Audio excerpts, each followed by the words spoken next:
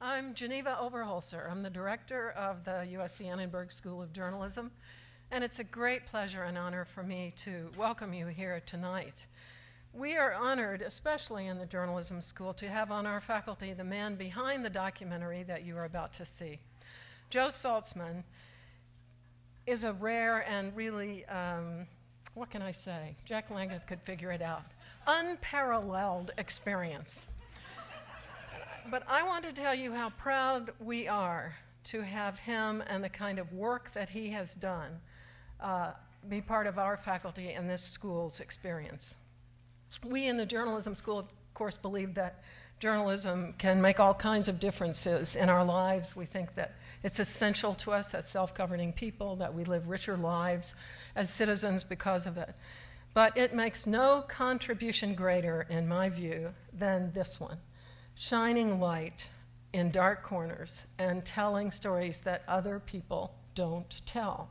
It's hard for people in this room to think about what it was like to talk about breast cancer in 1974, just as it is hard for us to remember what it was like in 1968 to talk about race. Some of you were privileged, as I was, to be here 2 years ago. I can't believe it's 2 years ago when we saw the 40th anniversary of his documentary on what we call Black on Black, which enabled us to hear black voices on the black experience. And the silence that the nation had really been experiencing before that was deafening.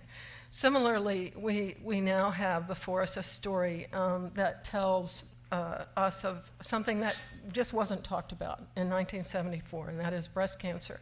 One reason, of course, that stories like these weren't told is that it took not only the foresight and courage to tell them, but it took sensitivity. It took an awareness of how we present issues that are painful to us as a society. And sensitivity is a quality that Joe, for all of his apparent curmudgeonliness, has in spades. So I feel immeasurably lucky, Joe, to have you as my colleague. Let me note that Visions and Voices and the University of Southern California Libraries are collaborating on something that I'm really proud of that is just new this year, and that is that they're publishing resource guides that build on learning experiences such as this in Visions and Voices. They've selected print and online resources to help us obtain more information about breast cancer, and copies of the library guide may be obtained upstairs or upstairs at the Vision and Voices table, or you can go online and there is a URL where you can find this information. So now it is my pleasure to introduce to you my distinguished and delightful colleague, Marty Kaplan, who is director of the Norman Lear Center, which is part of the Annenberg family, and a research professor at the Annenberg School of Communication, where he holds the Norman Lear Chair in Entertainment, Media, and Society. Marty has done it all. He's been a speechwriter, a Washington journalist, a deputy presidential campaign manager, a Disney studio executive, a motion picture and television producer, a screenwriter, a radio host, and now he's going to come to this lectern.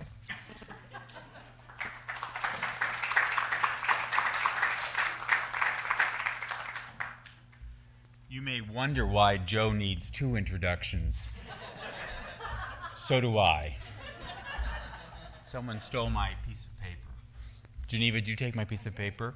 You did? We thought you were uniquely inspired. Well, I am. Geneva, by the way, is an excellent dancer, if some of you don't know that. I just thought something you should pass up. So, most of you know Joe as a professor of journalism. In fact, are there any people here who have ever been Joe's students? Excellent. Great. I know Joe as a colleague at the Annenberg School, and also because he runs an amazing project called The Image of the Journalist in Popular Culture for the Lear Center, which takes only about 23 hours a day of his time. And from ancient cave paintings until shows that are going to appear next week, he has tracked every single instance of journalists. I invite you to look at the amazing database. But before Joe came to USC, he led another life. He was a documentarian at CBS News. And in the space of 10 years, he made 6 amazing documentaries which won over 50 awards. It's an incredible record. Amazing thing that people then got to have him as a teacher, hot off that experience. There are 5 things I want you to know about Joe.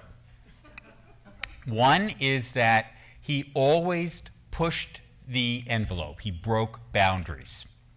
Another is that the documentaries he made a difference.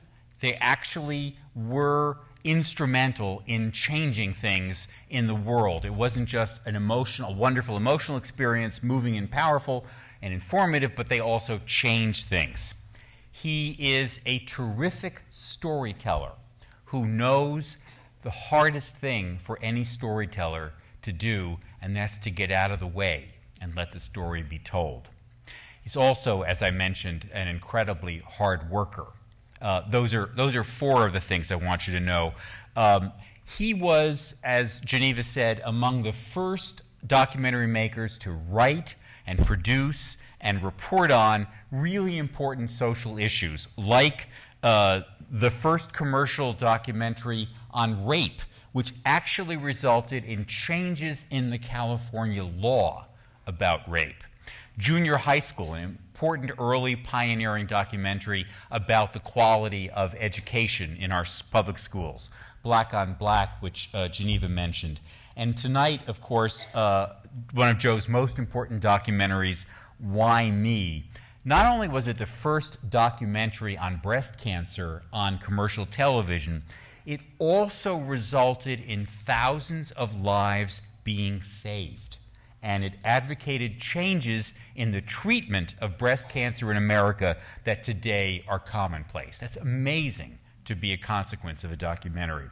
Why Me won 10 major awards, including 3 Emmys, a Golden Mike, and the Columbia DuPont Award, which for broadcast television is the equivalent of a Pulitzer. When they gave it to him, they said, in this gripping hour on breast cancer, Saltzman tread a narrow path between bathos and tragedy, which he survived with signal success thanks to his own and the participants' impeccable taste and sincerity. I'd love to see that on a wall, Joe. And so I said there were 5 things I wanted you to know. I've told you 4. Here's the 5th. If any of you have ever received an email from Joe, you may know that at the close, you know how some people say, cheers or all best or see ya or something? His emails are always signed with one single word, all in lowercase, love Joe. And the first time anyone gets it, you're kind of surprised by it, and then you kind of take it for granted. And as I was thinking about that tonight, what I would encourage everyone to do, to think of that not as a closing in a message, but rather coming from us, from me to you, a kind of exhortation and imperative. Love Joe. Joe Saltzman.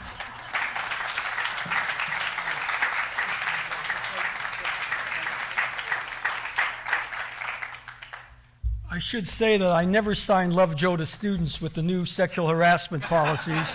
I don't want to get into any kind of trouble. Thank you so much, Marty. And Geneva had to leave for another appointment, but I appreciate her being here. I also want to thank USC Annenberg, as well as Visions and Voices and the USC Arts and Humanities Initiative for sponsoring this event. I want to thank USC Annenberg's Lee Warner, who did a splendid job helping me restore Why Me, as well as Chuck Boyles and Jim Yoder for their help in making this video available. What I want to do tonight is to give you an inside look at how this documentary came to be and how it was put together, and a sense of time and place when breast cancer was not talked about or discussed in the media. Today, everybody talks about breast cancer, but in the early 1970s, it was a taboo subject. With the exception of a few magazines that catered to women, no one mentioned it. It was something to be discussed between a woman and her doctor and no one else. The only recommended and accepted treatment for breast cancer then was something called a radical mastectomy. and few women even knew what that operation was all about. Reconstructive surgery was simply not an option. I think am I working off those or this? I guess. Well, why the hell didn't you tell me that? Jesus. God. I'm going to go back to my prepared speech now. I had just completed a 30-minute documentary on the crime of rape that Marty mentioned that was so controversial that TV Guide refused at first to list the title, since the word rape was then taboo. In 1970, the crime of rape was always referred to as criminally assaulted. But the documentary became the highest-rated documentary in Los Angeles TV history, and as Marty said, resulted in changes in California law regarding courtroom procedures. What I didn't know was that a group of UCLA doctors had seen the program and wanted a documentary produced that would publicize breast cancer and urge women to do something about it, to do self-examinations and to get a mammography. Their worry was that few women were getting mammographies and that the public was dangerously uninformed about breast cancer. I was reluctant to do the program. Although I had finally won approval to do the documentary on rape from the newly created National Organization for Women, who at first felt only a woman should produce the program, I didn't want to go through that hassle again. But the UCLA doctors persuaded me that a documentary on breast cancer would save many lives and perform a real public service. So executive producer Dan Gingold and I agreed to do the program. It was a time when the mass media refused to even talk about breast cancer. An example of what I mean is that the American Cancer Society had produced a commercial urging women to perform self-examination of their breasts. The commercial consisted of a woman taking a shower, barely visible behind a thick wall of glass, while actress Tammy Grimes' voiceover urged women to check their breasts for any lumps or abnormalities. Not one station in America agreed to air that commercial. In fact, the first time that commercial was shown on American television was in our documentary. Another problem was that every doctor I talked to said their patients who had had radical mastectomies would never go on camera to talk about their breast cancer. They suggested that putting the women in shadows and disguising their voices might convince some of them to appear on the program. Being a young and cocky producer, I told them it wouldn't be a problem. All I asked the doctors for were the names of their patients and their phone numbers. I then talked to more than 150 women who at first were reluctant to even see me. But after hours of interviews, every one of them agreed to appear on the program if it would help to save lives. I finally picked 9 women who appeared on the program and who agreed to candidly and without reservation discuss what they had gone through. One of the women told me, "I'd rather lose an arm than a breast." This so startled me that we looked into America's obsession with breasts. What kind of society would create a situation where a woman would rather give up an arm than a breast if she had a choice? The result of our study became a prologue to the documentary that explored the reasons why breasts are, for many women and men, a definition of sexuality, femininity, and motherhood, and how this affects the reactions so many people have to breast cancer and the treatments for breast cancer. Another major hurdle was persuading CBS that we should show a woman doing a complete examination of her naked breasts on camera so women would not be ashamed or reluctant to do the same thing in the privacy of their home. At first, we got a solid no way.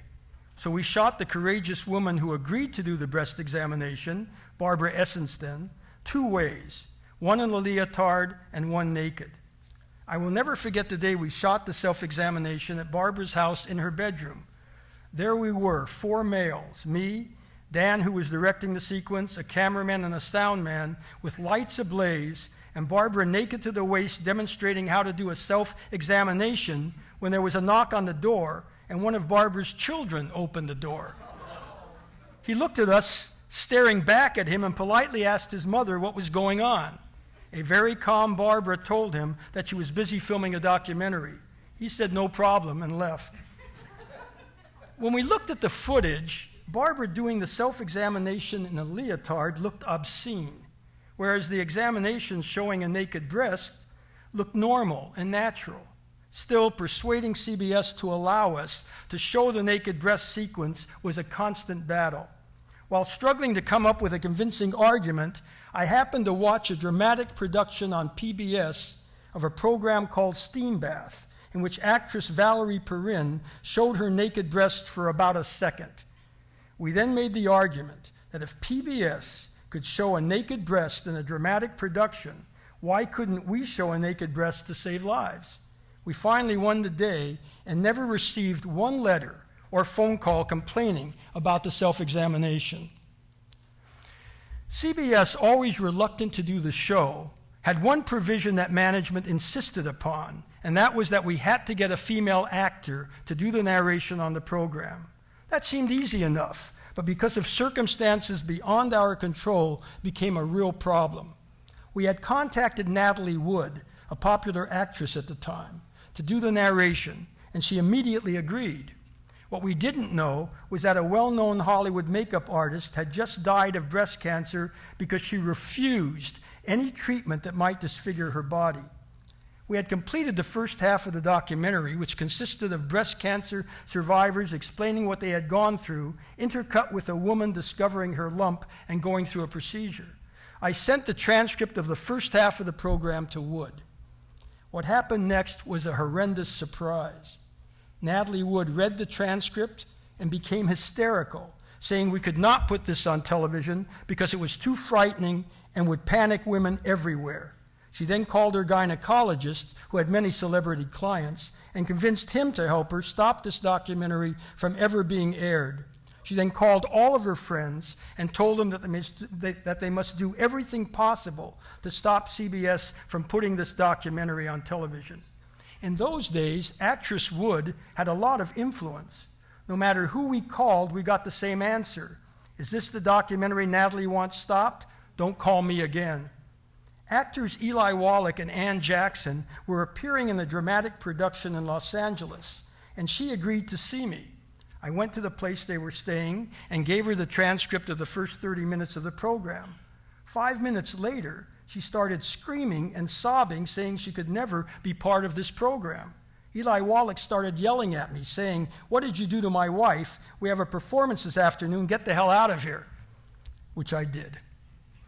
Dan and I tried to figure out what was going on. We had looked at the first 30 minutes many times, and while it was filled with blunt comments that were never before heard on TV, it was moving, and in the end, very powerful. We finally realized that the problem was that the transcript was cold and stark and overwhelmingly severe, and missed the humanity of the women speaking, as evident in the video itself. So we resolved that if any actress agreed to see us, we would show her the first 30 minutes of the program, not give her the transcript. And it worked. Lee Grant, who was coming off the blacklist, agreed to see us in her Malibu home, saying nothing Natalie Wood could say would scare her away from doing the program. We met her at her home, showed her the first 30 minutes, and in tears, she agreed to do the narration. I'll never know whether she would have agreed to do the show if she had only read the transcript, but we weren't about to take that kind of a chance again. Lee Grant was our last hope. But Lee Grant had one request. She too had known the Hollywood makeup artist who refused to get treatment because of fear of disfigurement, and she insisted that we do an epilogue asking doctors to come up with ways of restoring the body through reconstructive surgery. You have to understand just what a radical mastectomy, the accepted way of treating breast cancer at the time, is all about. For the first time, we revealed on television that it was not a simple mastectomy where only the breast was removed, but a massive surgical procedure that not only removed the breast, but the underlying chest muscles and lymph nodes. The recovery period could take as long as a year. There were only a few doctors in the United States at that time who advocated a smaller procedure, and they were a minority. Most oncologists were against reconstructive surgery since many felt that it would obscure new cancers and create other problems. So when I told the UCLA doctors that I was planning to do an epilogue on reconstructive surgery, they were not happy about it. In fact, the American Cancer Society found out about the proposed epilogue and said it would campaign against the program if we even mentioned reconstructive surgery at all in the documentary. I wrote some copy and sent it to our UCLA physicians who still said we couldn't put that on the air. So I rewrote the copy several times until it was finally, albeit reluctantly, approved. Then I sent it to Lee Grant, who said it was acceptable. It turned out that epilogue was one of the most important parts of the program because it created a discussion about the subject as thousands of women insisted that it be part of their recovery treatment. Today, a plastic surgeon is often included in the initial operation to prepare the area for future reconstruction. And once insurance companies agreed to pay for the procedure, reconstructive surgery became commonplace. In addition, the program advocated a two-step procedure instead of the way it was usually done in the early 1970s. The woman would go under the knife, not knowing if she would wake up, with just a small bandage, meaning the biopsy was negative and she did not have cancer, or with massive bandages and great pain, meaning that she had the radical mastectomy. The argument then was that the patient was under anesthesia and that the cancer could be taken out immediately. But the program argued that the biopsy should be done in one procedure, and then the woman could consider alternatives and prepare herself for the next procedure if she had cancer. Dr. Melvin Silverstein, who was a key participant in the documentary, and other doctors eventually pioneered smaller procedures in dealing with breast cancer that are now commonplace. But in 1973, the year we shot the documentary, the American Cancer Society made it clear that radical mastectomy was the only acceptable treatment for breast cancer and that reconstructive surgery was still in the experimental stage and not an acceptable procedure. One of the happiest parts of this documentary for me is that most of it is now obsolete. Many of the issues we discuss in this show have long been resolved. I always tell my students that I wish for all of them that they have an opportunity to do a program like Why Me, which is credited with saving thousands of lives. The 3M company bought and distributed the program and claimed in its publicity that 1 out of every 3 women in the Western world saw the documentary. A year later, PBS also broadcast the documentary, and in every city the documentary aired, women started doing self-examinations, and they flocked to their doctors to order mammographies. For years, everywhere I went, if someone found out I was responsible for Why Me, a breast cancer survivor or a relative would come up to me thanking me for saving her life or the lives of their mother or sister or girlfriend or other significant women in their lives. It turned out to be a privilege to have done a program that at first I was so reluctant to do. This is one of the few times that Why Me will be screened in its entirety on a large screen with an audience. The picture may be a bit faded, but the program is intact, and it will be interesting to see how an audience in 2010 responds to a program that was so controversial 36 years ago. Why Me is an old-fashioned documentary in which the word is as important as the picture. There are no fast cuts or short sound bites, and you really have to listen to the documentary to get its full value. In fact, CBS Radio ran the documentary in its entirety without any changes at all. The audio soundtrack tells the story with or without video. The first half contains little narration and lets the women tell their story without interruption. But the second half was constructed to save lives and not to be a creative piece of work. We believed that doctors, patients, and experts on breast cancer talking directly into the camera to women watching the show was the most effective way of informing them about this disease and its ramifications. I might also add that Lee Grant was extremely emotional when reading her narration on camera. Again, you must remember, these were different times when even talking about breast cancer was an emotional experience. So here is the 1-hour documentary minus commercials. I thank you for coming, and I hope that Why Me is as meaningful tonight as it was 4 decades ago. Thank you very much.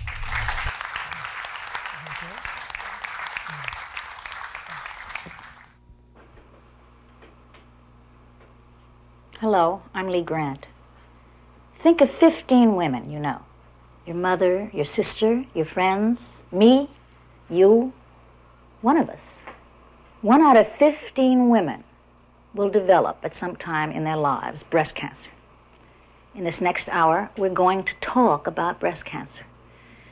The subject is as hard for me to talk about as it is for you to watch and to listen to. But stay with me. In order to fight it, we have to face it. The material is explicit and recommended for a mature audience. You must have been a beautiful baby.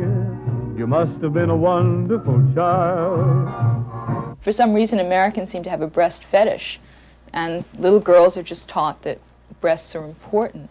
When you were only starting to go to kindergarten, I bet you drove the little boys wild. When I was growing up, I wanted to have big breasts because I thought of Sophia Loren and cleavage, and that meant that you were a real woman. And when it came to winning blue ribbons, you must have shown the other kids how. Of course, as a commodity on the market, having larger breasts meant that you were more likely to sell better, you know, that you got more attention. I can see the judge's eyes as they handed you the prize. I bet you made the cutest bow. Every time you turn on the television, you see breasts, or you walk down the street, you see breasts, you see your mother, you see breasts. You see breasts everywhere you go. Oh, you must have been a beautiful baby, 'cause baby, look at you now. I think I would prefer to have an arm or a portion of a leg or something removed rather than the breast. And I don't know whether it's certainly not just a sexual thing, but I don't know. It's involved with children and breastfeeding and just so many things. To lose a breast is a deformity, and I don't know whether I could get away from that feeling, whether I would ever really feel comfortable in a casual relationship, you know, to be comfortable about my body. I'm afraid I would spend a lot of time, you know, hiding it and being ashamed of it. The loss of a breast is an unbearable thought. Maybe that's why so many of us just refuse to even think about breast cancer. We ignore it. We run away from it. That's the most dangerous thing we can do. Every day in this country, 170 women are told they have cancer of the breast. Every day in this country, 85 women die of breast cancer. 50% of all women who develop a cancer in the breast are dead within 5 years. The cure rates are no better today than they were 35 years ago. So we can't run away from it. The best thing that we can do is know all the facts about breast cancer, how to know if we have it, what to do if we get it, how to live with it for the rest of our lives.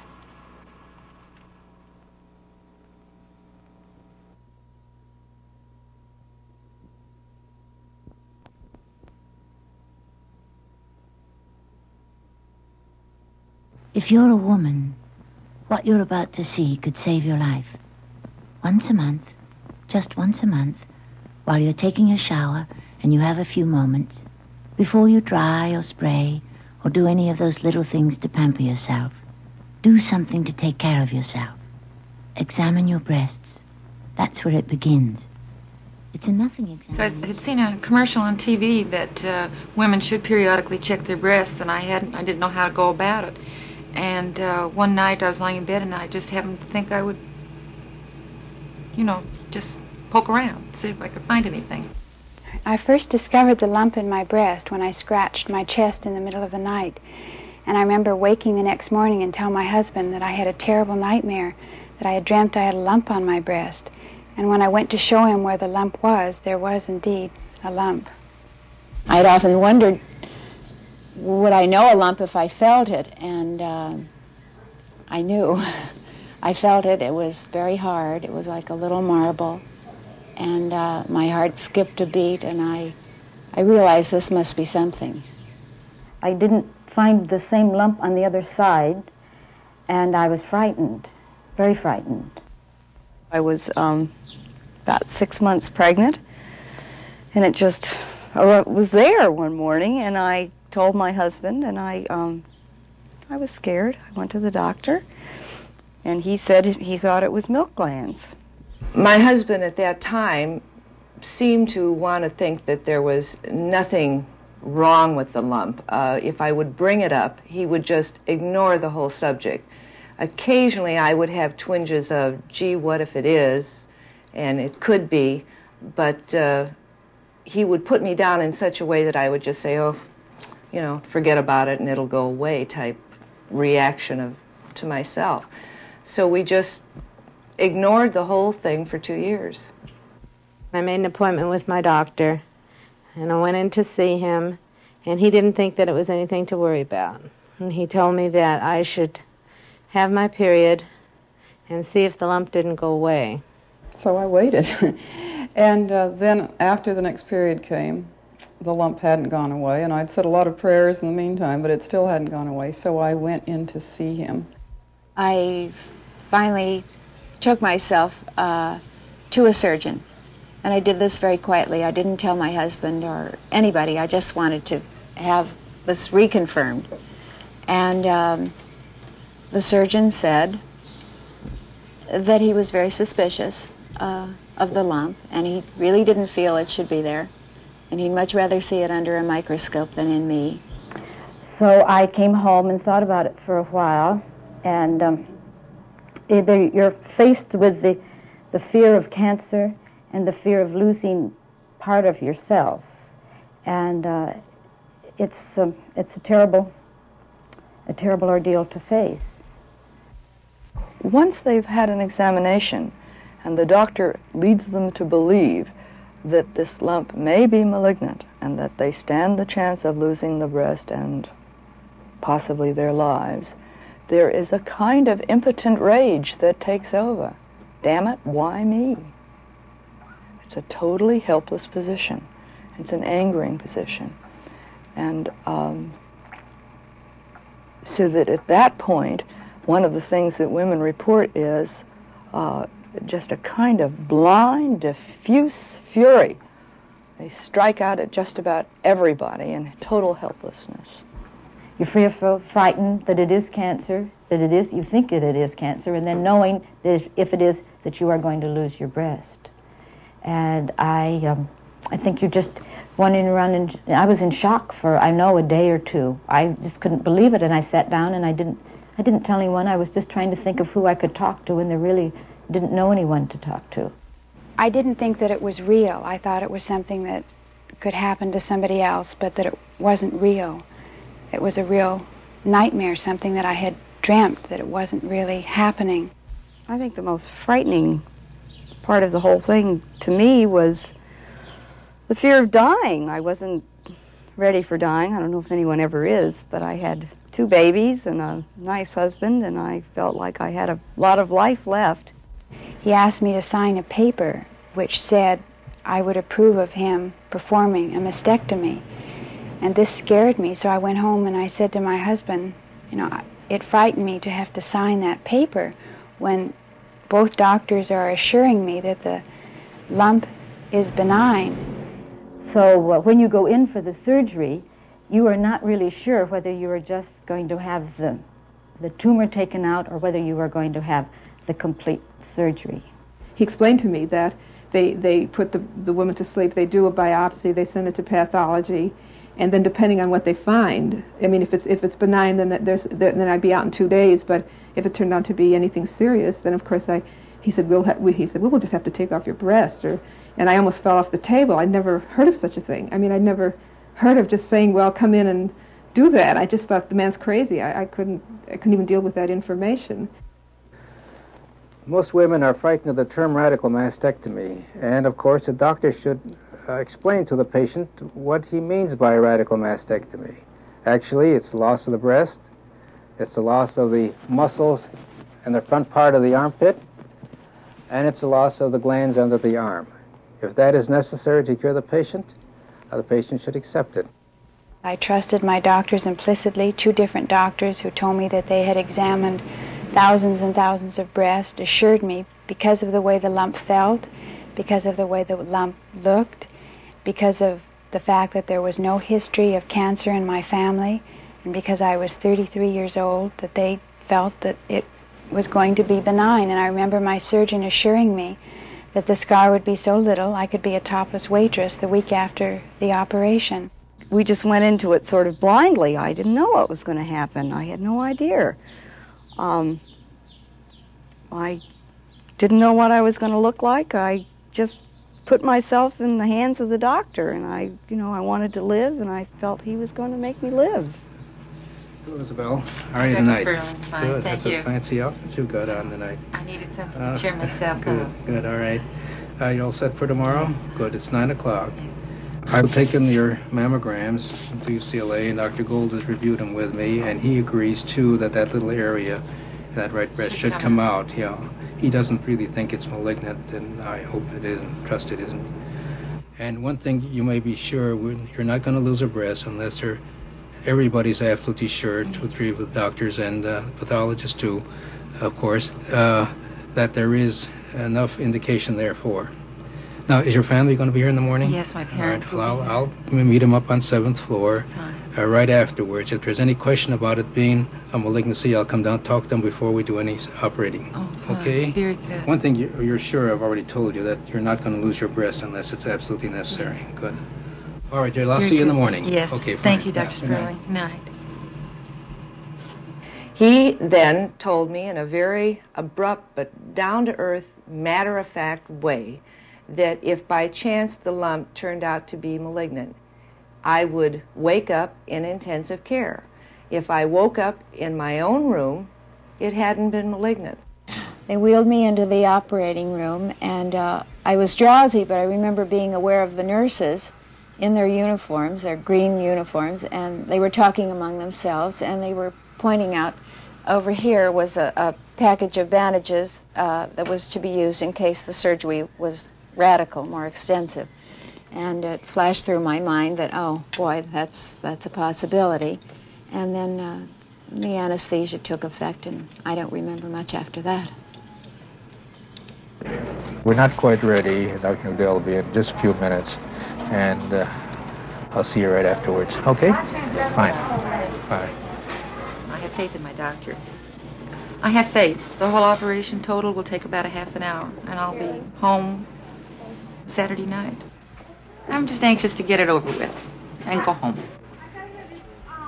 Hopefully, it'll be a 3-day stay. And if it's not, then it's not. But whatever has to be done, I know the doctor will do. This girl's only 38 years old, has had this little mass in her right breast. 2 separate radiologists have both recommended that it come out. Any breast cancer in her family? No, there's no family history. She's in pretty good shape. I hope it isn't a radical. What did I do to deserve this? It seems unreal. There is no cancer in my family. It came as a shock out of the blue, like, wow, not me. I dreamed that something had happened in the operating room. People were very sad. My parents were sad, and they were very sad for me.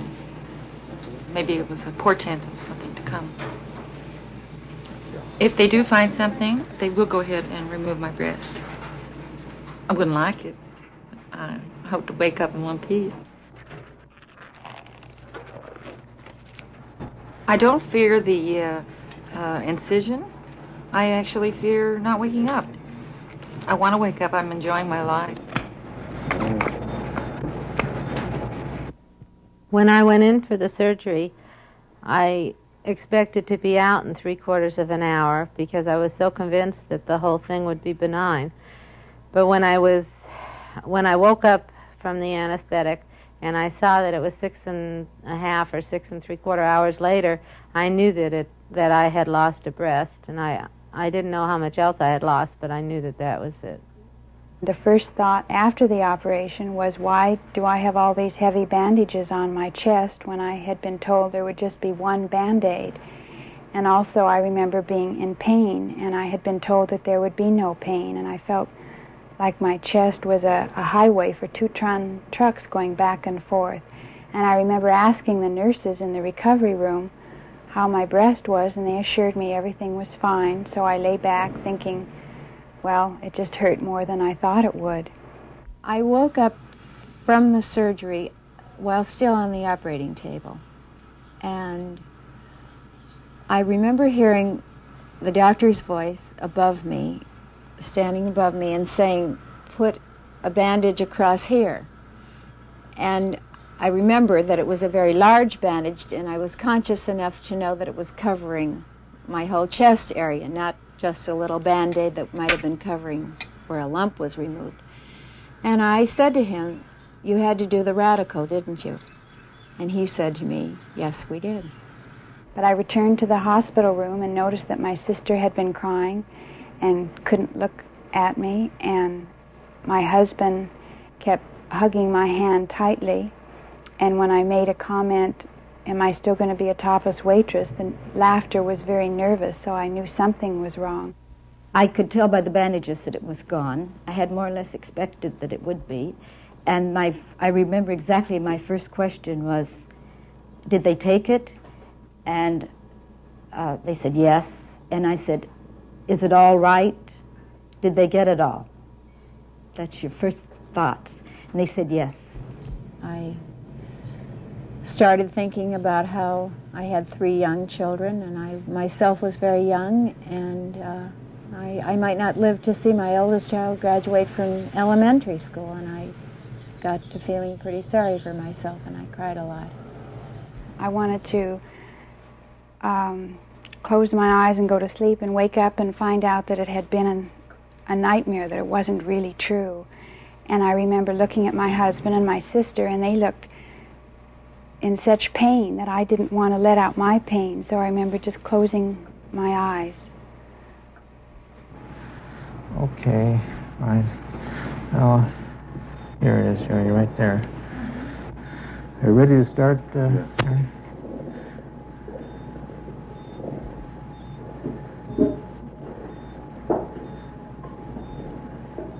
I think that should be big enough, don't you, Jerry? Mm-hmm. Different small rakes? And we'll be ready. Sure, you want smaller? No, smaller. I think it was 2 or 3 days after my surgery and the bandages were off, why the nurses and the doctor came in and stood me up in front of the mirror and said, "Now take a look. You must look at this because this is the way it is, and it will get a little better, but it's always going to be like this, and you must face it and know, and then you go and build from there." And when you are stripped and you look at yourself, you're horrified. You just say you cry. I'd been through the mastectomy and been home probably about 2 weeks when I first saw the scar and my ribs without the bandage. I'd gone to the doctor that afternoon and everything had cleared up, so he'd taken them away. And that evening, I took my first bath, and that probably was the most difficult time I had. In the bathtub, I looked at myself, and when I got out with all these reflections in the mirror, there I was, and I really had to just look at myself, and it was devastating. I was very upset, and I think that was the lowest point that I had. I was afraid to look, and I finally went down and took a bath and made myself look, and I just sat there and bawled. I cried and cried and cried. I was so upset. I don't know that it was that horrible, but it was a shock to finally see what had happened to me. And then the easiest way was not to look at the scar. So I'd zip in the bathroom, which is mirror-lined, and take a bath and zip out. And I really avoided mirrors for a long, long time when I didn't have any clothes on. And maybe I still avoid them. I think that looking at themselves is an honest confrontation with the loss, that if they don't look at it, they can maintain some denial system. They can keep up some kind of pretense, as though something magical and mystical may have happened. And I think, too, that there's another aspect to it, and that is that there is so much emphasis on beauty, on being whole and round and perfect and symmetrical, that the idea of a red and jagged and raw scar on a chest is something that is intolerable. I just had to cry. I was alone in the house, and I just had to cry. I cried myself to sleep. And I can remember thinking, I think the definite question that we all ask ourselves, why me? I can remember that going through my mind, but I can also remember a stronger saying that was there, was that, okay, you can cry tonight and get it out of your system, but tomorrow you're not going to cry anymore. I think this is it down here. It feels a little rough. I don't think it feels all that terrible. Can I get in there? That's fine. I think between these two, we have it, don't you? Small, son. All right.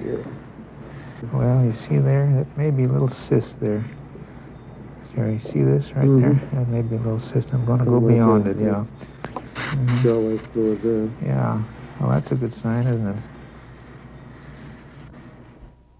Part of what presents a problem in our society is that women, perhaps all of us, but women and the men who respond to them very often respond to parts of the body rather than the whole woman. And so when she is deformed and she has lost the part he loves, she's scared that she will lose him. My husband had placed emphasis on the breast previous to my operation because he enjoyed wearing clothes that were braless and bikinis and low-cut dresses. So I was very concerned how he would react to my operation.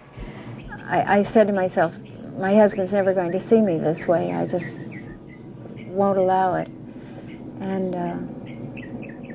then I talked it over with my husband, and he was very wonderful. He just reassured me that this was not important, and it wasn't going to be important in our relationship at all. It wasn't going to affect our sex life. It wasn't going to make him feel any differently toward me, that I was still the same person and that I was alive and well, and that's all that mattered.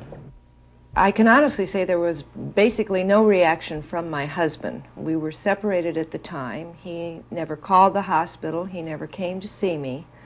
So there was just no reaction to it. In later months, I found that he couldn't face up to it. I really think it depends on the quality of the marriage. I'm sure that with some marriages it could destroy a marriage. And my first husband, I don't know, maybe it was just that point in time. I doubt that he and I could have survived a mastectomy, but our marriage didn't survive anyway. If a gentleman asked me to go out with him, I certainly didn't feel badly about it because I felt that he was asking me to go out. He wasn't dating my left breast, so to speak. And I didn't have any qualms about telling a date that this is the way I was because I didn't think that there was anything wrong in it. My husband was extremely important to me through this period, and very sensitive and loving, and I just can't imagine if he hadn't been what would have happened. I needed this so much. I found varied reactions from the men. Some would just show a moment of almost fear, and I could just picture them getting up and running away from the dinner table we were seated at. And other men took it very nicely, and other men, they all reacted differently. Some men were definitely afraid of it, and others weren't. But I didn't feel that it was the same. I thought he was much more impersonal. I have a beautiful sexual life. I have a brand new husband, and certainly everyone knows that in the first years of marriage, this plays a very important part of a marriage. And if there had been any problem, I don't think that we would be as happy as we are. Sex is beautiful. With one or two breasts, it doesn't matter. Now we fix that around here and shoot there. I want to work in that area next. You get it? All right, thank you. movie. Thank you. I want to be sure. I think this represents the mass, you see, that we were feeling. It's a little cystic. I think we just have to come around this area here now. If you want to retract over there, for me.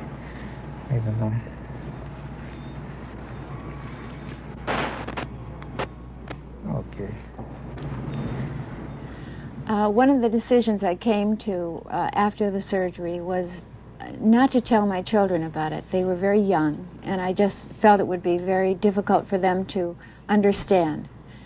And so for 5 years, I didn't tell them that I had had cancer, and there was a chance that I might have a recurrence. They just didn't know. And I was very careful to, when I got up in the morning, put on a brassiere with a form in it, even if I put my nightgown back over it, so that they wouldn't be aware that there was anything different. When I first came home and undressed in front of my one daughter, when she saw the scar, she just stood there and stared, which put me into a total tailspin as far as I started to cry and carry on because I thought, my God, you know, here she is looking at some kind of a freak. Well, Jeannie, at one point, had said that, asked if she was just going to have one breast like Mommy, and we sort of laughed and said no, that she, you know, she would have 2 breasts, and then we sort of explained what had happened. Some of my friends had said, oh, poor girl, she's really going to be miserable. She's going to take it very hard because she's so vain and self-conscious. I made up my mind at that point, I think, that I wasn't going to let this be a factor. It had happened. There was nothing I could do to make it unhappen. And I was going to live with it just like I had lived before. You have to have exercises for your arms and your sides after you have the surgery because your muscles have to be rebuilt and they tighten up. So you have a series of exercises that are very important for you to do. I worked very hard to regain the use of the muscles that controlled my arm and just generally put myself in very healthy shape. I think this made me feel that I was going to stay alive and be well. Yeah, now I think we've got it all, actually. Can we have that back again? All right, here we are. Let's see what this feels like. Gary, I've got that nodule out. Feel it right in there. Several in there. And, oh, yeah, right over here. Yeah, and it bulges out, you see. And so far, there's no evidence of malignancy. You can call the pathologist now. When I went to buy the prosthesis, the form that is inserted in the bra, I was very nervous. And the saleswoman wasn't there who specialized in selling these. And the woman who was there was very curt and abrupt. And I remember feeling very sensitive and hurt that she wasn't more understanding, because it was very important to me, buying this for the first time, that I was dealt with a little more compassion. And as soon as you get your fittings and you can put your sweaters on again and then you look like yourself, then that's when your spirits pick up again and you feel like you're back to normal. I remember being a little uncomfortable when I first met the gaze of people on the outside. I thought they were maybe looking to see which side had been removed and to see if I looked any different. I worry about how I look in clothes, and sometimes I'll get dressed and then I'll bend over or I'll look in the mirror and I'll decide I won't wear that dress. Most of the clothes that I can't wear I've gotten rid of, but there are a few that I like very much I haven't gotten rid of. I had my operation 2.5 years ago. And some of the dresses I try on and then I put back in the closet. Maybe I should get rid of them, or maybe I should just go ahead and wear them. I don't know, but I haven't yet. Before the operation, I live on the beach, so I live really mostly in bikinis, and I wore braless dresses because my husband preferred them, and I grew to be very comfortable in them. So that after the operation, it was really an adjustment for me to realize that I could no longer wear a bikini and the braless dresses. And it was difficult for me because there were times when I felt very sorry for myself when I'd see a beautiful girl go by in a bikini and I'd realize I never can wear a bikini again. To go shopping is is quite an emotional adjustment. You see pretty things that are décolleté and sleeveless or strapless that you see advertised and around, and girls look pretty in them and feminine and sexy, and we can't wear those clothes anymore. I think having had cancer and it being such an unknown disease, there's no known cause and cure, that it was very frightening to me, because I felt, particularly after my second and third and eighth operation, that perhaps I would get it again and not recover. So I think I was very frightened for a long period of time till I just came to terms with myself and realized that I couldn't live in fear, that I was going to live in the moment, and that that's all there was, and that worrying about it would only be destructive. This is a 38-year-old girl, mass in the right breast. Would you mind looking at it? Not at all. The absolute most important thing that any woman can do is if she feels a lump in her breast, she's got to go in and she's got to get a doctor's opinion. That doctor may tell her it's nothing, or he may tell her that that lump has got to be removed. Delay can only harm the patient. She's going to worry about that lump. She's not going to know what it is. The vast majority of lumps that we see are benign, and therefore most patients who come in and show us a lump are going to get good news. Fine. Thank you very much, Dr. McClure. Yeah. Good. It's benign. There's really nothing very suspicious there. Huh? Open your eyes, honey. Isabel, can you open your eyes? Huh? So she'll be awake pretty fast. Your operation's finished.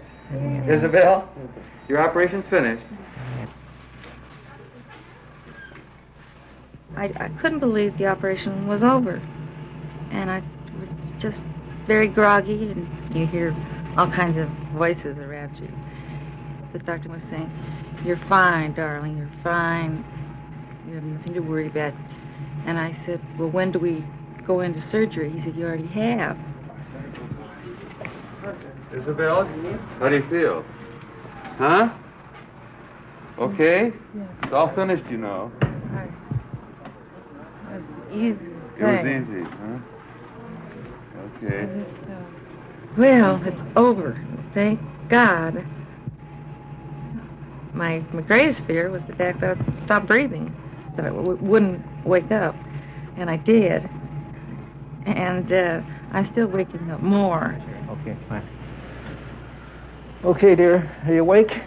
Wide awake. Didn't I tell you wouldn't sleep very long?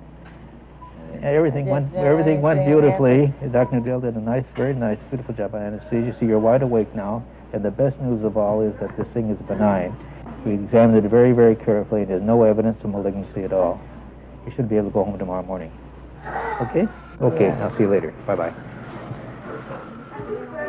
After the fuzz cleared, I got happier and happier because the realization of what had happened.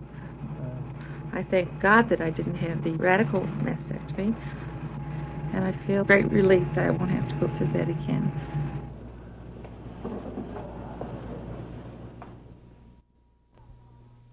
Four out of 5 operations end up with a biopsied lump that is proven to be benign, non-malignant, no cancer.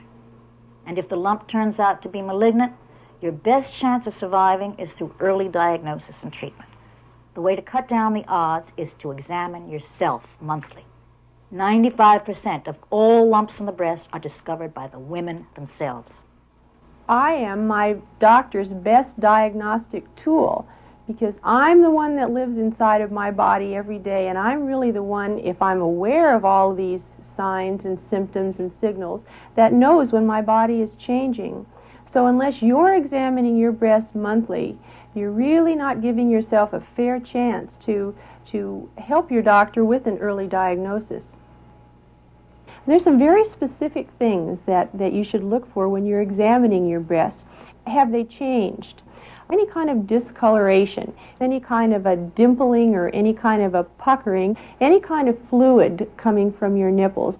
The only way that you're going to know what's normal for your breasts and how they look is by examining them once a month after your menstrual period. The next part of the examination is the palpation and the feeling of your breast. The way you do that is to, if you're going to examine your left breast first, you put your left arm over your head. And then take your right hand. You want to use the ball tips of your fingers and just very, very gently think of your breast as a clock with 12 o'clock up here and 6 o'clock down here. And what you need to do is to take the ball tips of your finger and just very, very gently say 12 o'clock and 1 o'clock and 2 o'clock. Now what we're going to do after we finish the outer circle of our breast is then to go in on the inner circle of your breast. Now when you get down to the 6 o'clock position on the outer side of your breast, you're going to feel a ridge there. Now that's okay. Don't worry when you feel that. That's partly breastbone and cartilage, and that's something that does belong there. The only way you're going to know what's normal for your breast is if you do this once a month. Now notice how gently. Don't press hard. I know that you have the feeling that you really need to press hard to feel something, but you don't need to. Just be gentle. Okay, now we're back to 12 o'clock. Okay, now you've done the outer circle of the clock. Now we want to do the inner circle of the clock. Now depending on how large your breast is, now see I can get 4 numbers here, so I want to go 12 o'clock and then 3 o'clock. All the time keeping in mind you're not looking for cancer. What you're doing is just maintaining your health, making sure there's nothing new. Okay, now when you finish the inner circle, then you want to do the nipple. And just very, very, very gently. Now you see where you really have covered your entire breast. Now while your arm is up, reach under your arm here and check and see if there's any swelling there. Just make sure that everything is the same as it was last month. Okay, now what we want to do now is raise your other arm and repeat the exact same procedure. After you've finished examining yourself at the mirror, the next thing to do is to examine yourself lying down. When you lie down, your breast is flat against your chest because you'll be able to see that you really can feel slightly different things than you do when you're standing up. Self-examination is important. Now there are ways to find the cancer even before your own eyes and hands discover it. The earlier the cancer is discovered, the greater the chances of survival. If you discover something suspicious, if you have a family history of cancer, or if you're over 35, you should see your doctor. Your doctor now has tools of detection that are swift, simple, painless. Cancer cells produce more heat than normal cells do. Thermography records the patterns of heat coming from the surface of the breasts. So hot spots found on the heat photograph alert the physician that something may be wrong. Thermography is not a very specific type of examination, and doctors admit that most positive thermograms do not mean cancer. It is simply something that should be carefully checked out. The doctor then investigates the possibility of cancer through a clinical physical examination. Usually he finds nothing to worry about. Healthy breasts may be normally lumpy. A suspicious lump may turn out to be a benign cyst that's a harmless collection of fluid. Or it may be a condition called fibroadenoma that's a solid, smooth, benign tumor. After the physical examination, the patient is given a mammogram. This special X-ray technique is designed for examining the breast, and it is the best detection tool your doctor has. The breast is X-rayed from 2 angles, up and down and side to side. It is painless and quick. The 2 views are put together to get a 3-dimensional picture of the breast. Mammography offers women great hope. Cancers only a few millimeters in size that can't be felt are often pinpointed for removal. This increases a woman's chance for survival by almost 40%. These are the mammograms of the patient whom we have just examined. And what we see here really matches what we felt during the physical examination. And nothing here looks suspicious to me of any malignant change. So I would say this is probably a young girl with mammary dysplasia or fibrocystic disease. Nothing suggestive of cancer. On the other hand, here's a patient whom we saw recently, and there's a small mass which wasn't even palpated, and yet the indistinctness of the margin of the mass suggests that it is a malignancy, and this did turn out to be cancer. Here is a rather large mass in another patient, again whom we have recently seen, with a very, very indistinct outline. And this certainly looks like cancer, and this is one they're going to have to take out. I think mammography is probably the best available screening technique right now. It's possible with mammography to pick up an occult lesion. And by that I mean a lesion that is too small to be felt either by the patient or the physician. Now, these lesions are by far the most curable.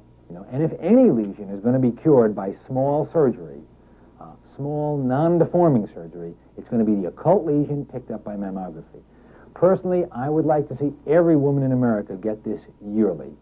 I'm not certain that this can be arranged due to the financial problems, but certainly the higher risk patients, who have a family history of breast cancer, or patients who have had breast cancer on one side, should absolutely have mammography once a year.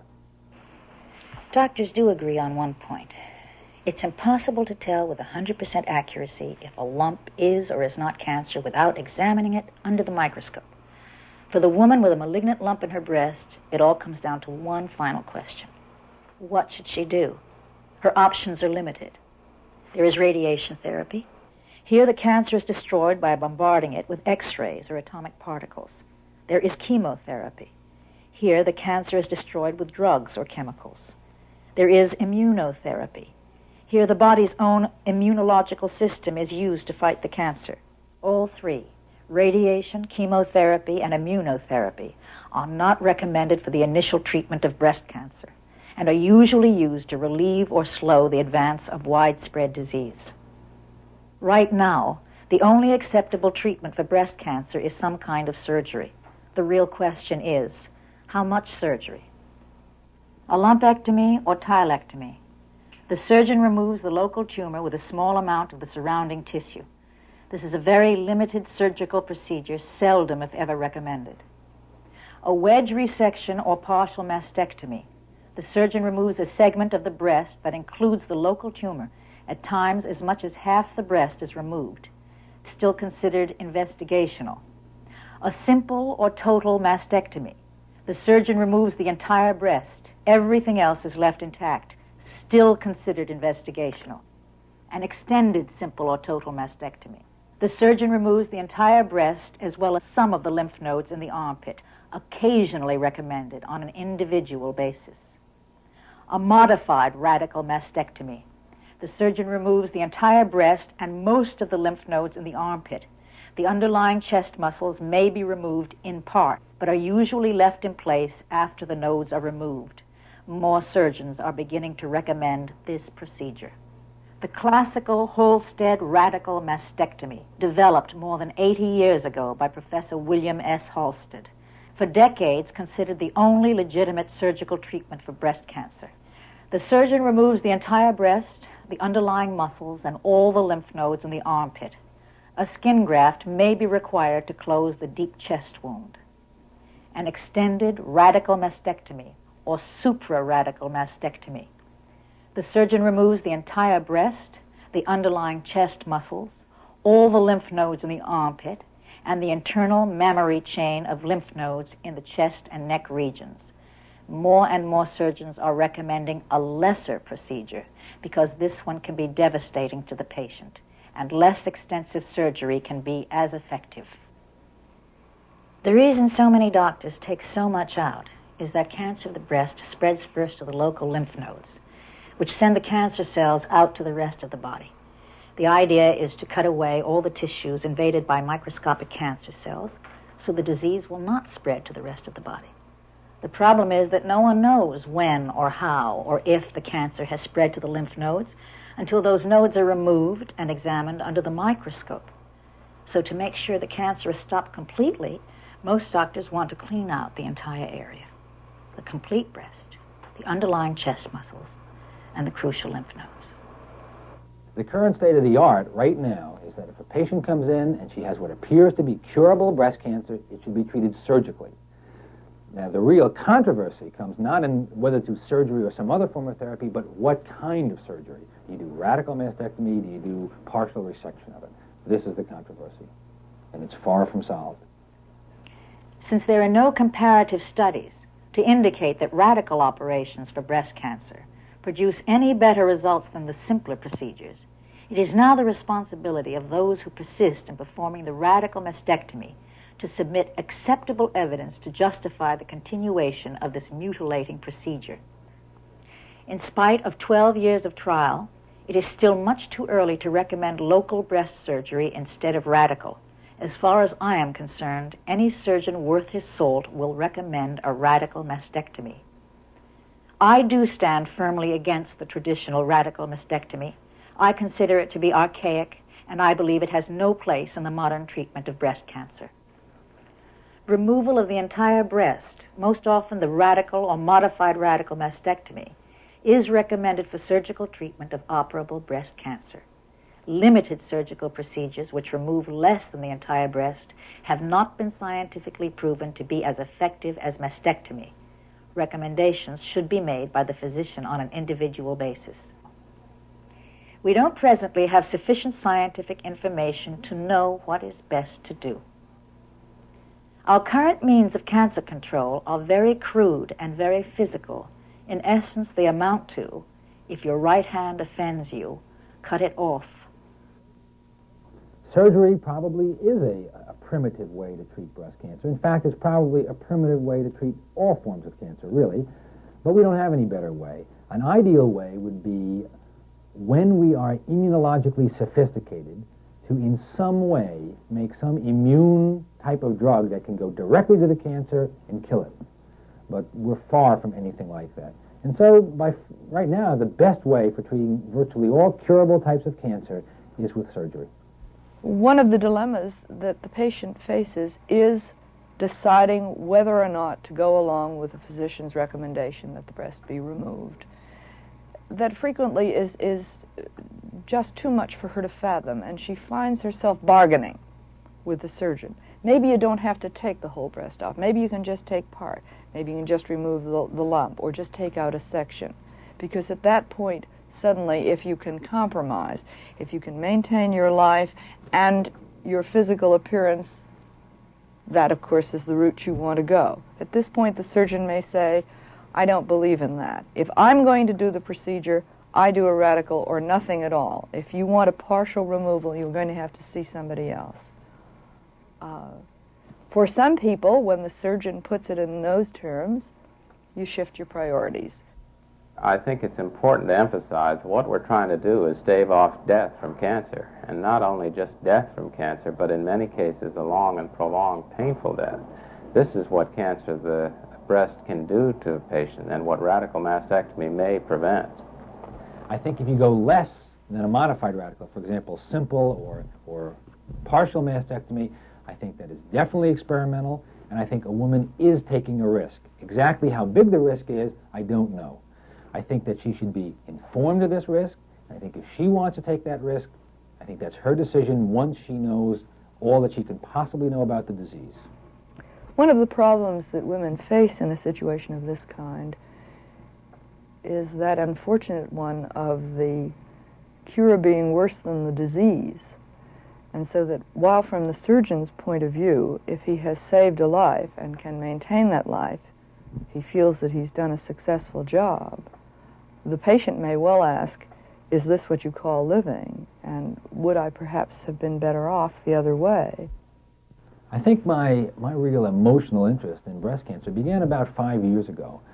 I think prior to that time, I did radical mastectomies on every patient that I saw with operable breast cancer. And I looked at the wounds, and I was proud of them. I thought that they were essentially a surgical work of art. I liked them. They were not displeasing to me. And then I had the occasion to be making rounds one day and show one of these patients to a female psychiatrist who was accompanying me. And I looked at the wound, and I said, it's beautiful. And I honestly meant this, because it was beautiful to me. And the patient looked at me and then looked at the psychiatrist and said, it's ugly, isn't it? And before I could say anything, the psychiatrist said, yes, it is. And the patient started to cry. They had a long talk. I was very upset by the situation. I had a long talk myself with that psychiatrist, and she kind of set me straight and kind of got me thinking about the emotional aspects of the patient, about feeling, about understanding that the patients were simply not people that you could just remove the breast and not understand what you've done emotionally and psychologically to them. I think that part of what might be helpful to women is if there were a space of time between the biopsy and the projected removal of the breast. It is as though signing for the one in advance of the other becomes something almost too monstrous for her to comprehend.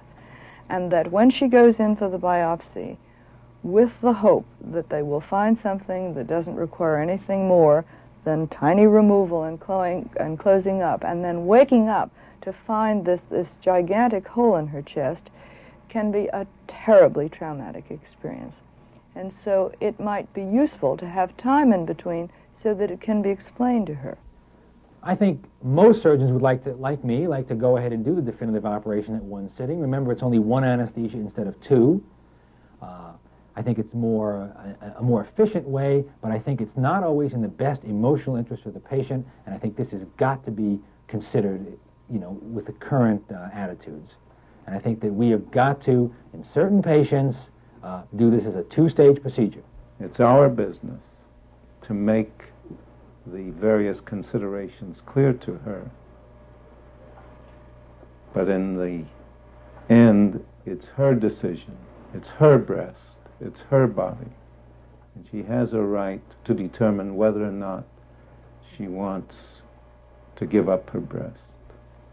Most patients, however, do decide that life is more important, life free of cancer is more important, and therefore will select a radical mastectomy.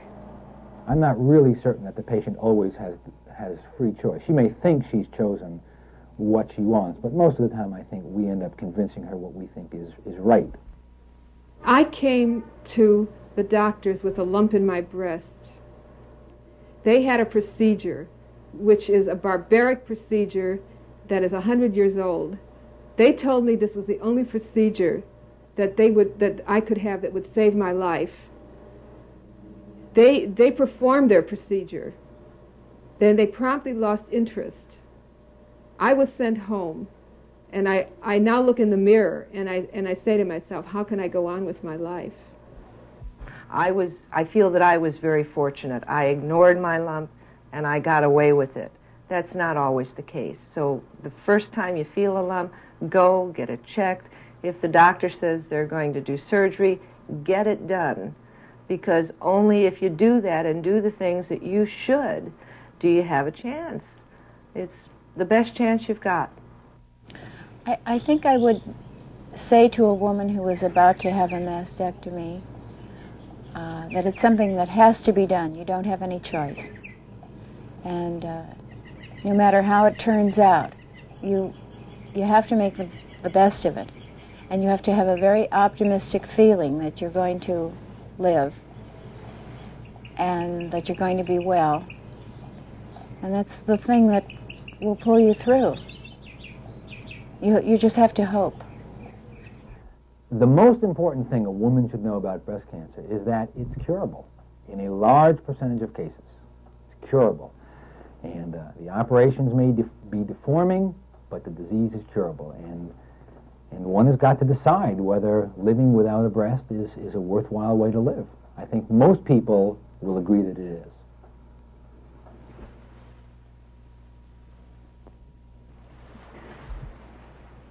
I think it's like someone you care for that dies. You miss them and you sorrow for them, which is a healthy thing. But then life goes on and you live in the moment because that's all there is. If you're going to be negative or dwell on the part that makes you unhappy, you'll be unhappy. But if you dwell on the positive or live in the moment, then it becomes unimportant and you're just glad you're alive.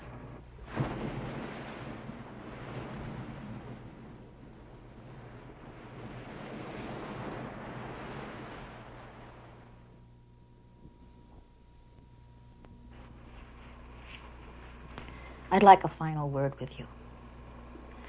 Recently, a friend of mine died of breast cancer because she couldn't face a future with a mutilated body. She didn't know about the possibilities of cosmetic surgery. Surgery sometimes ignored by physicians, mostly concerned with saving a woman's life, her physical life. If you are, like my friend, afraid, see your doctor. Talk over the possibilities of cosmetic surgery. Today, with this kind of surgery, there are difficulties. But if enough women talk to their doctors, perhaps the doctors and the plastic surgeons will come together to develop a less expensive, less painful way to repair a woman's body.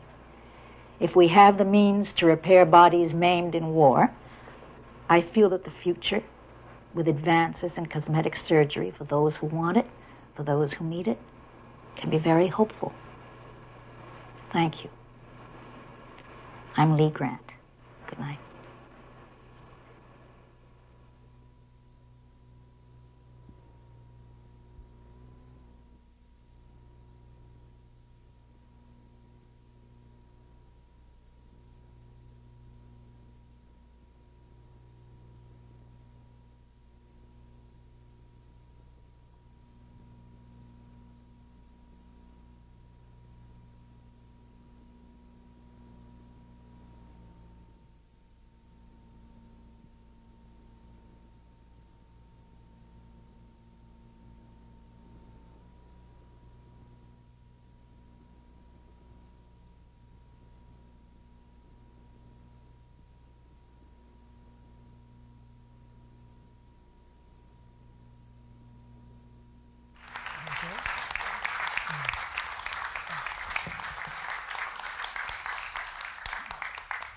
Still have an audience.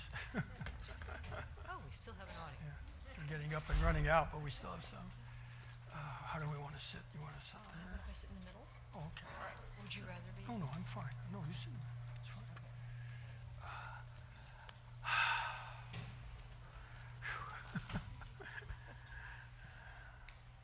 I'm Judy Muller. I am an associate professor of journalism here at Annenberg, and Joe What's that? asked me if I would, what is that? Moderate a very brief talk after this screening, and then we're going to open it to the audience for some questions as well, about a half an hour of our time. And first of all, Joe, let's give him a hand. I mean,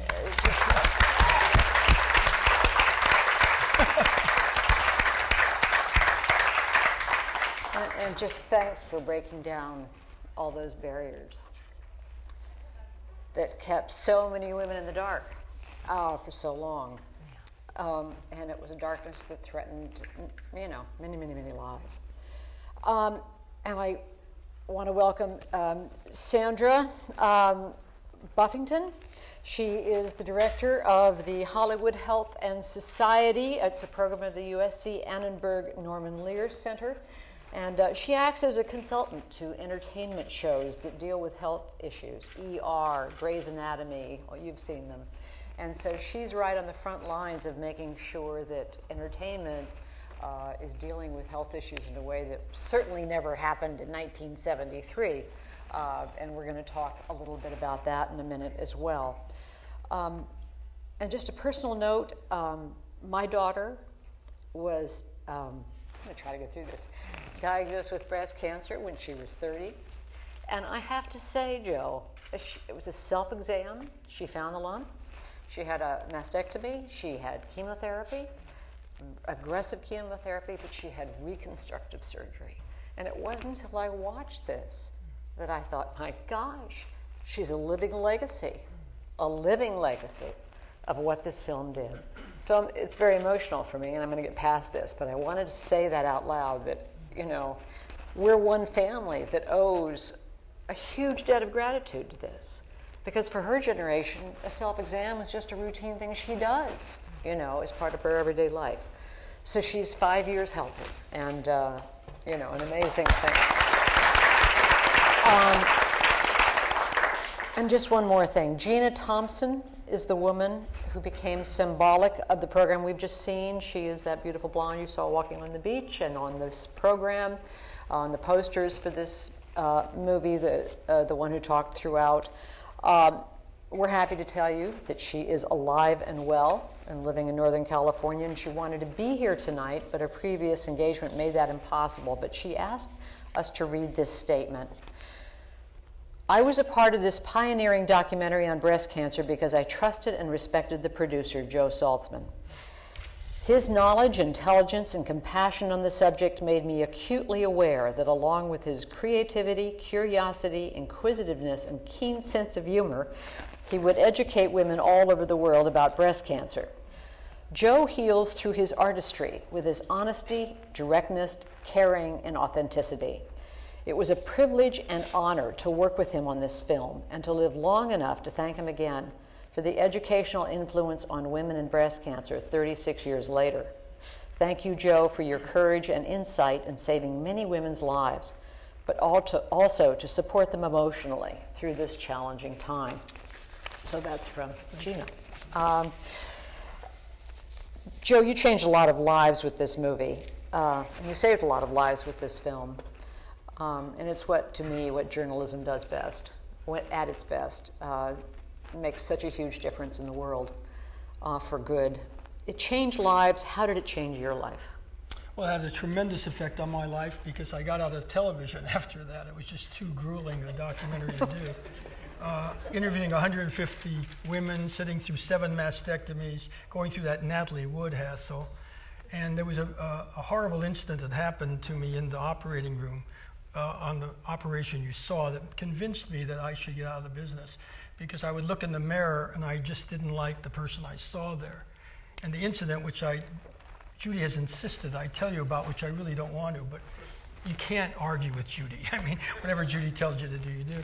But what happened was, during this surgery, we had been looking for a radical mastectomy. My whole concept for this show is, in the midway part, we'd show a radical mastectomy, the operation would be done, and that would be how it would go. And we couldn't get one for a whole bunch of reasons, and I was running out of time, I was running out of money, running out of everything. When the doctor called me and he said, we have a patient, 99% sure it's a radical mastectomy. I said, are you sure?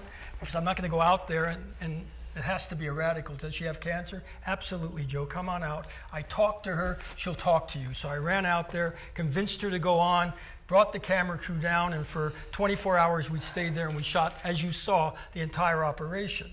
But what happened was, when the pathologist said it's benign, I went berserk. I completely lost it. You have to understand that I was very obsessive about these documentaries. I don't think I could have done any of these shows, especially this one, unless I was obsessive about only the show. It destroyed our family life, our friends. I never saw anybody. I was just working on the show.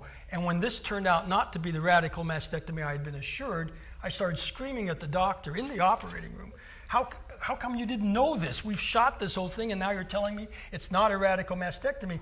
Everybody in the room is, of course, staring at this lunatic, the nurses, the doctor. I mean, here this woman doesn't have cancer, and I'm screaming at the doctor over this horrible situation that he had told me we were going to have the operation. We didn't. We shot the rest of it. I then just ran out of the hospital, not even talking to anybody. I had a habit in those years when I was angry of breaking pencils or anything else I could get my hands on, which I'm doing in the car. Those years. They drive me back to the studio.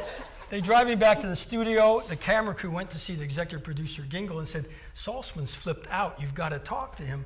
Dan comes in, and I'm still in this terrible mood, very angry, very disgruntled. He says, let's go over to the Chinese restaurant, get some tea, trying to calm me down. We went over there, and he said one thing to me. I'm still very angry and very upset. He said, just tell me something, Saltzman. How many of these procedures turn out to be benign, and how many turn out to have cancer? I said, I didn't say anything. I just looked up, the sky opened, the sun came out, and I was euphoric. I said, this is fantastic. She had a benign tumor. That's 8 out of 10 procedures turn out to be benign. The radical mastectomy would have been a terrible mistake. This is much better. It raises the hopefulness at the end. In fact, as I looked at the day, if that had been a radical, I think this whole audience would have left. So I felt fantastic. I was euphoric. I was ready to go back into editing. I came home. I was very happy. And then that night, I saw myself in the mirror. And I looked at this person who, a few hours early, instead of saying, wow, it's benign, this woman doesn't have cancer, was so obsessed with the show that he couldn't see beyond that. All he saw was he didn't get what he wanted. And I said, I don't want to do this anymore. I don't like the person I've become. I don't like that person in the mirror. USC had offered me a job teaching here. Barbara was ready to resume her career. I went home and became a house husband while I was at USC. Barbara went to the LA Times, became daily calendar editor and the chief breadwinner of the family. And I felt great for those 2 years. I felt like I had just turned a corner. And I can't tell you how it was to look in the mirror and see somebody I didn't really know and didn't like. And that's what this documentary did to me, actually. It made me leave documentary production, come to USC to start the broadcasting sequence. And then I went back into television in years to come, did a lot of other things. But you have to be obsessed to do these shows, but it comes a time when you have to just say that's enough. I didn't mean to go on for so long. I didn't even ask you to tell that much. That was wonderful. Annenberg's game, and many, many students who have taken his documentary class have carried on that legacy. And I would argue that that person in the mirror is an amazing person. And that the ending of that movie was the richer for, as you say, all the women who would be afraid to go find out had that to hope and that to hold on to in those statistics. So it really was. When you see it, it's so intense that I think if we didn't have that, it's benign, and her happiness at the end, it would have been just a terrible program.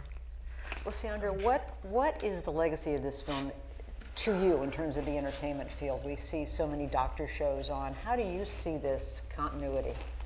Well, it's so interesting, and congratulations. I mean, this is a timeless film.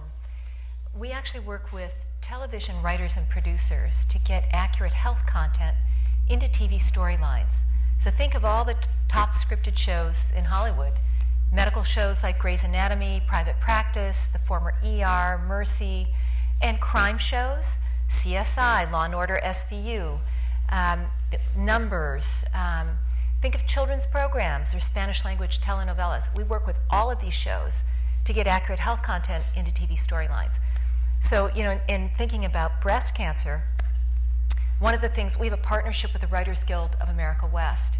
And a few years ago, we held a panel at the Writers Guild for writers on breast cancer, and specifically on the genetic determinants of breast cancer, the BRCA gene. I'm never sure if I'm pronouncing that correctly, BRCA. And we had a cancer survivor on the panel, as well as surgeons, oncologists, all different clinicians, the best in the country. And we usually get 75 to 100 writers in the room for these panel discussions. What resulted were two major storylines, one on Grey's Anatomy and the other on the show ER, which is now off the air. And they were both stories about women with the BRCA genes who had to make the decision about whether to have prophylactic mastectomies. So these are healthy young women, they don't have cancer, and they have to decide whether or not to have their breasts removed because they have greater than an 80% chance of developing breast cancer. So if we can, I'd like to show you just a 3-minute clip of this segment from Grey's Anatomy so you can see what it looks like today. So when writers get interested in these topics, we take the experts right into the writers' rooms so they don't have to go anywhere, and we spend an hour with them, and they get to ask questions. Our experts, we coach our experts in telling stories of real people, and case studies. And this is what inspires the writers. We never tell the writers what story to write. That's their job. But the most important thing is we actually measure the impact of these TV health storylines on viewers. So in this case, we did 2 studies. We looked at knowledge, attitudes, and behavior 1 week before the story aired about the BRCA gene and breast cancer and prophylactic mastectomy. What did women know? What were their attitudes? And had they ever taken any actions, like had mammograms? A week after the story airs, we do a follow-up questionnaire. And so what we're doing is measuring the change. So here's what happened. When we looked at viewers who had seen the episode in ER, there were huge knowledge gains. We measured also the viewers who had seen the episode of Grey's Anatomy. But what was really interesting is that we also measured the effect of viewers seeing both storylines. And what we found is that viewers were 10 times more likely to report that they scheduled a breast cancer screening after seeing both episodes. So we know there's a kind of dose effect. Anyway, so that's the kind of work we do at Hollywood Health and Society. But there are still issues probably that aren't so easily covered. What do you run into there? Well, we work on really all health topics across the board. Nothing's off the table. But we look at things. We do a lot of work with topics that are associated with stigma. One thing we know, one of the top-rated shows had an episode about sexuality and reproductive health. They were allowed to say penis on air, 20 times during a 1-hour episode with no problem. When they tried to say vagina in this episode, the network gave them a limit. They said, you can only say it twice. La plus change. So the writers are very creative, so they came up with a little sort of nickname. I think they called it something like Vajayjay or JJ or something like that. But you can see that we still have issues. I mean, that's ridiculous. And that was recent, actually very recent. Is there, if you were making a documentary today, Joe, would there be an issue that you would take on that you think is still in the shadows that would be, have you thought about it? Wow, no, I don't think like that. I let my students think like that. Oh, good. There are a lot of social issues you cannot see on television, you don't see much of, and a lot of people of color stories that are not being told, a lot of stories that are only considered for publication because white males are still in control, most of the networks. Is so, I mean, that there's right? lots of stuff. The white? I'm kidding. Oh, there's lots of stuff that could be done. Yeah. But if I were young, I wouldn't be doing it for TV. I'd be doing it for the internet. Because that's where I think your big audience is. I make an argument for TV. We actually use the internet as well. We use transmedia. But what we know from the Health Style Survey data is that nearly 2/3 of regular viewers of television, and that means people who watch 2 or more times a week, report learning something new about a disease or how to prevent it from TV shows. 1/3 of those viewers take action on what they've learned. Now, by going through TV, you are going into people's living rooms and you're reaching the people who are not even asking the questions. These are the people who are not searching the internet for answers, and they're not going to the doctor, and they're at disproportionate health risk. So TV is the great popularizer, and it's really the way to get into people's homes. Then we do what we call a transmedia approach. We ask the network if we can air a PSA at a dramatic plot point during the TV show. We refer viewers to call-in hotline numbers and to web links to credible sources of information. And we track the traffic, and there are huge peaks. One thing we know is that viewers are multitasking. So during a show that's aired from 9 to 10 p.m., there are huge peaks in people searching the internet, going to the sites we refer them to during that hour. Huh. That's really interesting. One of the other things I noticed about your clip versus this, and then my own personal experience with my daughter, in your documentary, the men were doctors. All the doctors were men, except for the psychiatrist who got it. In your clips, there were all these women doctors. Right. My daughter's oncologist was a woman, her surgeon was a woman, and her plastic surgeon was a woman. And I just realized that. I hadn't thought of anything of it. They're all at Stanford and top people, but I'd never thought about that gender issue until I looked at this documentary and how things have changed. So it's true.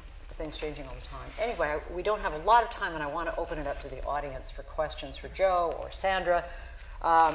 Anybody have any quick questions?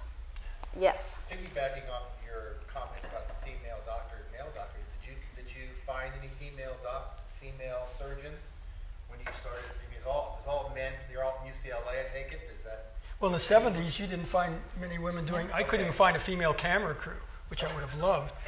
They didn't have any, and the UCLA doctors who contacted me were all men. Okay. There weren't any women involved. So if they had a female surgeon, nobody introduced her to me. How many cameras did you have in that? One? Yeah. Very tricky shooting. I was going to say, in that operating room, of course now, with CSI and everything, we'd be right down there in that breast. Way more than we really want to know. There was one scene, I don't know if you remember it, with the close-up of the hands and the steam coming out. CBS wanted that out of the show. They felt it was too graphic. It was a little much for me. The cauterizing? Yeah. But that's me. Beautiful shot. You set up a microphone, I see. We can pass it to anybody. Would anybody else like to offer up a question? Yes. What's the survivability of those who were in the documentary? Have you tracked them at all? Boy, that's a hell of a good question, except for Gina Thompson, who I have kept in touch with periodically. One of the women, the one that's outside, she has this hairdo that she kept every year calling me up saying, I'm so sad. The blonde hairdo? That thing? One, yeah. Oh, I'm so sorry I had my hair done that way. I still wake up screaming because of my hair. And she called me almost every year for maybe 10 years, but I haven't heard from her in many decades. So I don't know. I'm hopeful that they all are still alive. But you know, now they'd be in their 70s, 80s, maybe even 90s on a couple of them. So I don't think many of them are still with us. The attitudes of not wanting to tell your children, that one, I mean, or showing your husband, or I mean, things have changed so dramatically since then. The idea that you wouldn't tell your children that you'd lost a breast or that you had cancer is, I don't know. I love that woman that talks about dating. I thought her comments were just tremendous. She had a great attitude. Yeah, she did. Yeah. Anybody else out here have a... No? Yes, Joe. Joe, I just wanted to ask you, and I'm sorry if I missed this. She's determined to get this. I'm sorry if I missed this, but what compelled you to do this documentary? It's yeah, like a very difficult. I'm sorry. A group of UCLA doctors saw my rape show and said, "Gee, why don't you just do one on breast cancer?" And I said no, over and over again. But I'm glad I did it. Obviously, as I said in my opening comments, it was a major show in my life, and I'm glad I did it. But I didn't want to do it again. The National Organization of Women, which had just started, was so rough on me on the rape show. I mean, they were picketing the station. I had to go out there and convince them I was the one to do it. It was an elaborate, all 2-day event with them to try to get them to understand I was going to do it. And I didn't really want to go through all that again. But I'm glad I did. Weren't they in the credits for this one? Yeah. The National Organization of Women. For Women, right. Yeah, right. They were originally, nobody knew what it was. It was this weird group. Yeah, For Women. No, they started really becoming quite powerful back there, and I insisted that we consult with them on this show just to make sure that they were happy with it, and they were. Anyone else? Yeah. Yes. This is more of a comment. I just wanted to say thank you for the documentary, and particularly for fighting to portray the woman examining herself, because I think without that it's still sort of vague and it's not something that people take action on or know what to do with, the idea, and then when you made it explicit, it was really helpful. Well, thank you very much. It's very interesting because I convinced CBS to let me do it based on that 1 or 2 second shot in steam bath, and I never talked to the management much after that because I left. But I just wondered how they felt when they were watching the show at home and they suddenly see this dress come on for what, 5 minutes? And I don't think they thought that was going to happen. So our society is so screwed up with this, though. Wasn't it Janet Jackson who had the wardrobe malfunction, and the FCC fined? I mean, it was a little bit of a nip, and we go crazy over this. I mean, we have no sense. It's no wonder that people are afraid to look at a breast exam because they can't disconnect from unless the you other. watch HBO, they don't seem to have any trouble with breast. And actually, overseas in Brazil, there was a wonderful breast self-exam PSA campaign sponsored by the government, featuring one of the lead actresses from television. Fabulous. She's nude from the waist up, does a self-breast exam. It's the most natural thing in the world. In Brazil, it was just no problem at all. When was that? 10 years ago. 10 years ago? Yeah, now, after this show came on, everybody wanted to do their own breast cancer series on news and everywhere else, so it kind of opened up the door, I think, for a lot of people. They could say, well, CBS did it. Why can't ABC do it? Yeah. Why can't NBC do it? So that was one of the results. Anyone else? Yes. Again, wait for the microphone, please. Thank you. I somewhat recall, I was quite young then, All in the Family had an episode where Edith had breast cancer. Yes. Or maybe I'm making this up. No, you're not. Was it at this, I forget which one occurred first. Did your documentary occur before All in the Family was on? All in the Family. Edith had breast cancer, but yeah, it was after that was after. Betty Ford and Mrs. Rockefeller had cancer about maybe a year after the show went on. And I think them talking about it also had a great effect in having people talk about it. And then, of course, the Archie Bunker one. But I think that was in, I don't remember the date, but it was considerably after. Yes. Have there been any similar updates? Well, you know, I worked for Art Ulene. Was the doctor on television. You probably don't remember I do. him. Oh, well, yeah, because we're that age. No. I don't think many of the students know who Art Ulene is, but he was one of the first doctors to ever do medicine on television. He was awfully good. And we did many shows I did many shows with him, and we did an update on this where we actually showed reconstructive surgery. That was in 86 or 87. So it was like 12 years later, and showed how everything had changed. But I haven't seen much. Well, you would know more than I do about documentaries on breast cancer. I haven't seen many recently, so I don't know. And one more thing. There's a big controversy going on. I see on. I talked to a woman who just finished a book on breast cancer, and she said there's a big controversy similar to 1974 with radical mastectomy on the indiscriminate use of chemo and radiation on breast cancer. She's very upset about this, and she's writing this expose in a book that's being done much too much and much too extensive and concentrated a dosage. She says it's very similar to the way people were angry about radical mastectomy in 1974. So maybe there are controversies that should be looked into. When you're going through it, and I was going through it by proxy, you're hit with so much information, and you know you should study it, and but you're just numb. And I think that is still a problem. You have all of these options, and options are so traumatic when you're facing this. So it really, the more information, the better. The more of these that we get, the better. I just applaud you and thank you so much for Thank you your all service. for coming. Thank you. Food upstairs. Yeah, there's food upstairs. Join us for a reception.